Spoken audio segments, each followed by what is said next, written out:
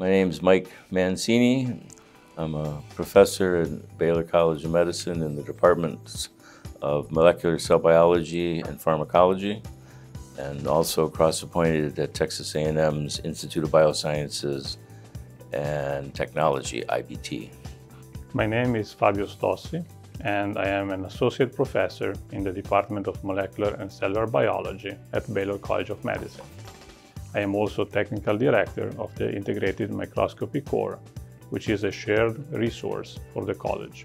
My name is Hannah Johnson, and I'm a research assistant at the Integrated Microscopy Core here at Baylor College of Medicine.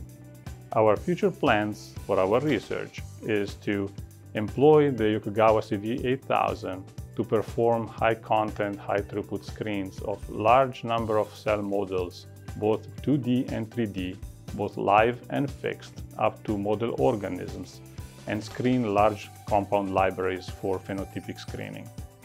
For high-content imaging, a core facility has a unique task, and that is to accommodate the largest number possible of investigators with the highest variety of assays. That's where high-content and high-throughput imaging comes into play, and it gives an opportunity to discover new mechanisms of actions or new therapeutic targets.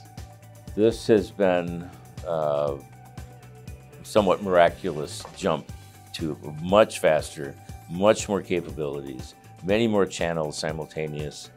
The speed is incredible, and the quality of the image is so much better than our previous high-content platform. We still have it, it's in the back, it's a backup machine now, but I don't think anybody would want to take pictures with it anymore, as long as the Yokogawa is here. The key to utilizing the full capability of the CV8000 is its wide variety of usages that we can train our users to use. So we have a variety of users who will do phenotypic screening, as well as more complex imaging, such as with muscle myofibers or zebrafish embryos.